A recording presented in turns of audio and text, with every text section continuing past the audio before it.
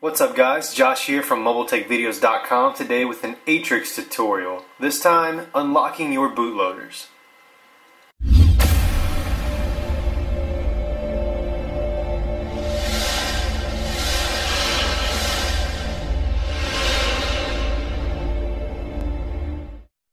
Okay, I'm back and I just want to say thanks to all you ATRIX guys for hanging out and standing by and knowing that eventually I would get some ATRIX videos out.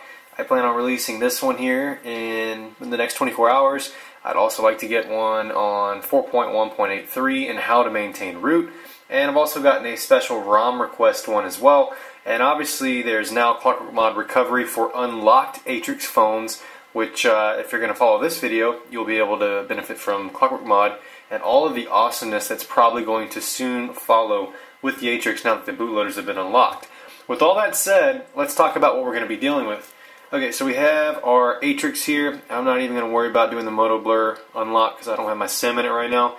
But this is our ATRIX. It's running factory stock firmware out of the box. It's not 4.1.83, but it's I believe it's the in-between one. Can't remember which one I have on it. It doesn't matter which firmware you have or what the status of your phone is. First thing we need to do is power the phone down. Now keep in mind that unlocking your bootloader does void your warranty. So if you need to use the warranty, you could be denied a warranty from unlocking the bootloader. With that being said, unlocking the bootloader also will unravel the full potential of the phone and allow developers to really hack in and do some custom modifications much further than just standard root system framework and deodexing and whatnot. So for more information on that, just do some Google searching. Please don't fill up the video comment section with what will this do for my phone. You won't see any enhancement right now until you flash something that requires an unlocked ATRIX. And you can find out a lot more about that in the Android development section on xdadevelopers.com. Also, if you would like a fantastic text tutorial to go along with this great video tutorial, you can actually check that out at my friends below, briefmobile.com. They have a great text write-up. That's briefmobile.com. They have a YouTube channel as well. And you can check out the text write-up to follow step-by-step with this as well. Alright, so with that being said, first step is to download your drivers for the Motorola ATRIX and the SPF Lite tool, RSD Lite tool. Those can both be found below on my website, mobiletechvideos.com. You can get both of those, download them, and you will also go ahead and need to download the bootloader unlock patch file, as we'll be needing to patch that in using the RSD Lite tool. Now, there's going to be some prereqs here. I'm going to ask that you please go ahead and watch my SDK tools video there, and that you please probably go ahead and watch my RSD Lite video here, and that was for flashing original firmware back to your ATRIX. Both of these videos are going to be prereqs, in my opinion, for unlocking your bootloaders. As this is, I'm going to give it a 6 or 7 on a 10 scale, simply because we have to use some command line and whatnot. So, you may have some questions. You need to watch those first. I'm not going to fully explain what SDK tools are and fully explain the RSD Lite tool. So watch those two first. You'll get an idea of what they both do, and even if you're not computer or tech savvy, you should be able to follow along with this. Okay, so with that being said, download both. Go ahead and open up your RSD Lite tool, as we can see here. And we need to go ahead and click this 3-dot button, which is the browse button. Browse out to where you have put your bootloader unlock file. That is going to be presented in a RAR file, as you'll see here. Just open it up with WinRAR or WinZip or something that can open a RAR file and extract that SPF file. Put it somewhere and locate it with RSD Lite and double click. Okay. Now remember, you have to have your SDK tools set up and you have to understand the basics on SDK tools. That's why I asked that you watch my SDK tool video that I created months and months and months ago before I ever realized I would have MobileTechVideos.com to help people understand what the SDK tools are. They are absolutely priceless if you have an Android phone and you want to modify it. Alright, so our phone's powered off. Let's go ahead and put it in RSD Lite function mode. Volume down. While you're holding volume down, hold the power button. Hold them both simultaneously until we get the white text at the top of the phone. So we'll continue holding until we see some white text. Alright. Now we see some white text. We got fast boot. Use volume down to toggle through the options. When we find the RSD option, we'll use volume up to select. So volume down until we find it. And there it is, RSD. Press volume up once. It starts RSD protocol support. Now if your drivers are installed and you have the RSD light tool up and running with the SPF tool selected, we can plug this in and we can see that we're now connected. At this time we need to go ahead and click start and get this process kicked off. So I'm going to click start and we'll kick this process off. Let me show you guys what the, and we'll move this over here to the non-important info. Alright, and you'll see the progress bar here, you'll see the result and the status of what it's doing. So right now it's verifying checksums. It's almost done with that. This process is going to take about 2 minutes. Now what we're doing here is patching in the unlock file that will allow us to unlock the bootloader. Without doing this step, you can't unlock the bootloader. So do this step first and we'll go to the next series of steps to continue unlocking the bootloader of this phone. So I'm going to catch up with you guys in about 3 minutes. Your phone may even restart during this. It actually will restart during this, but you'll notice that the execution is still performing some steps. Don't touch your phone until the result area says pass. Matter of fact, just wait for me to come back on the screen. Don't touch your phone, period. I'll catch up with you guys in just a moment. Okay, here we are. We have a status of finished, a result of pass. Phone's back up. We can't really tell anything else has happened at this point. We need to go ahead and power the phone back down now. We are done with the RSD light tool, so I will be powering this off. I'll even close the RSD light tool. Now, if you watched the SDK tools video and you got that set up, we need to open a command prompt. You can do this by clicking start, and down here in the bottom left you can type in CMD and press enter. So I have Google search, so I'll just use that and get a command prompt open. Dang, I try to get my reflection out here. Got my ball cap on. Let me see if I can get a little bit of zoom. Definitely need to clean that screen. Alright, you guys are going to have to deal with my face here. Sorry about that. Definitely not a professional here. But okay, so here's our ATRIX. It's powered off. We need to put this thing back into fast boot mode, which is very similar steps, practically the same. Hold volume down, hold power until we get some white text along with our logo. Continue to hold.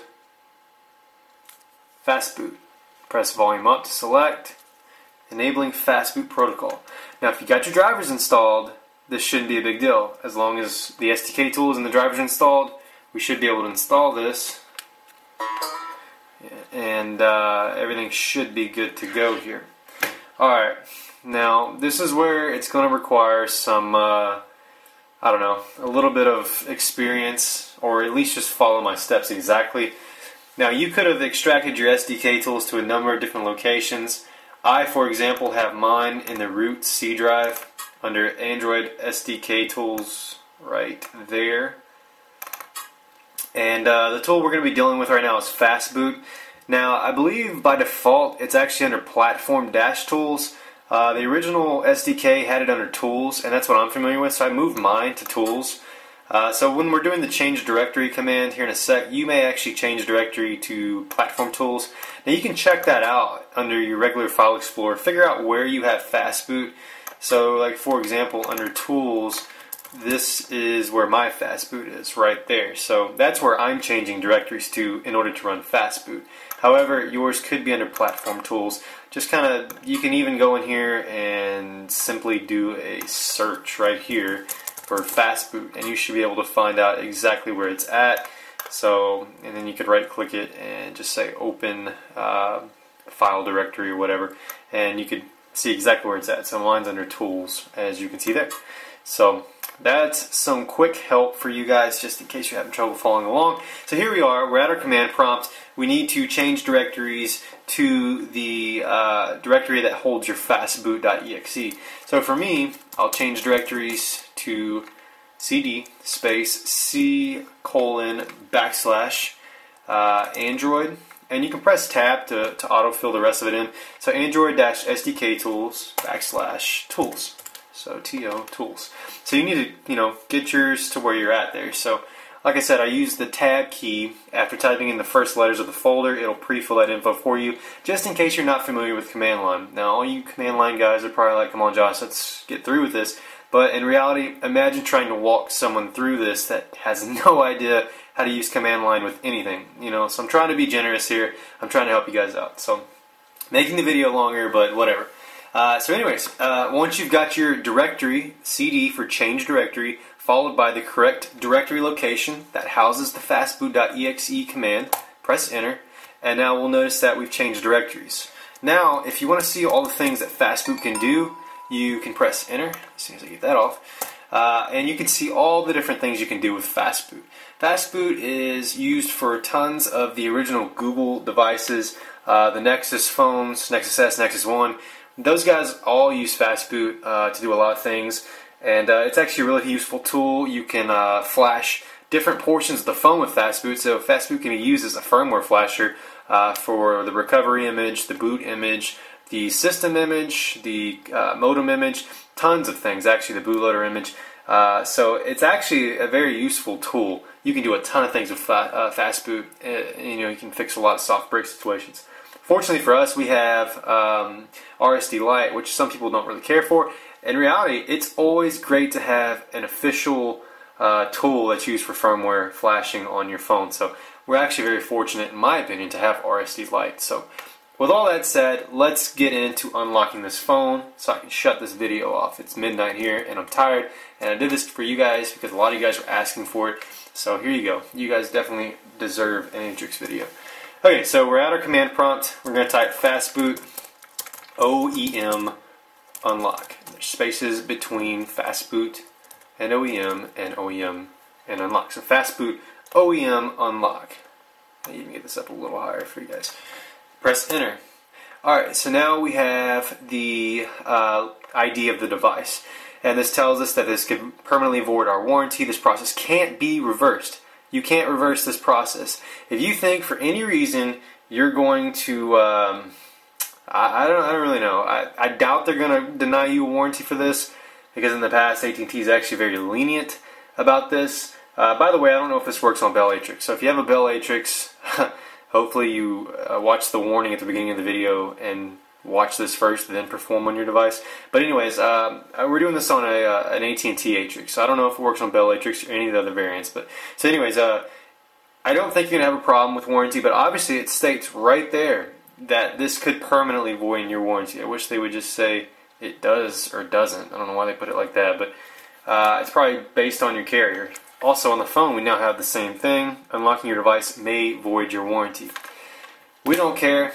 We want the cool factor. So we're going to type the same command again. Fastboot space OEM space unlock, followed by your unique ID 048423F. Might as well do capital. I don't know if it's case sensitive. I doubt it, but we'll do it anyways. Followed by your ID. Fastboot OEM unlock, followed by your ID. You're going to press enter. We'll do it side by side here. And it's processing that information right now. And in just a moment, your device is now unlocked. Boom. That's unlocking your bootloaders. Brought to you by mobiletechvideos.com. To get out of this, you can technically do a battery pull, but we'll just do fastboot space reboot, and the phone will reboot itself. Now you have unlocked bootloaders. You have, and you'll see unlocked up here in the top left, you have full ability to modify this phone with whatever these awesome developers can create over on xdadevelopers.com. Be sure to bookmark us, mobiletechvideos.com. Bookmark the site. We'd love to have you as a subscriber here on YouTube. We put out videos all the time, and I'm working on getting more out for the ATRIX, and I have a good feeling that I'm going to be putting out a lot more now that these things are unlocked. You can check us out on Twitter. Be sure to like us on Facebook, follow us on Twitter, bookmark the site, mobiletechvideos.com. We can also perform this unlock as a service as well. Put a link in the description below for that if you are interested. We do LCD fixes, and we can de-brick a ton of phones, including this one, if you get in a soft brick situation and the phone won't do anything, we can actually resolve that for you, and we'd love to do that as well. So mobiletechvideos.com. I hope to pick you guys up as a subscriber. If you are new to the channel, be sure to join now, because this thing's blowing up and people really enjoy coming together as a community, and these videos hopefully are helping you guys out. So anyways, mobiletechvideos.com. I'm Josh. I'll see you on the next video. Thanks for watching.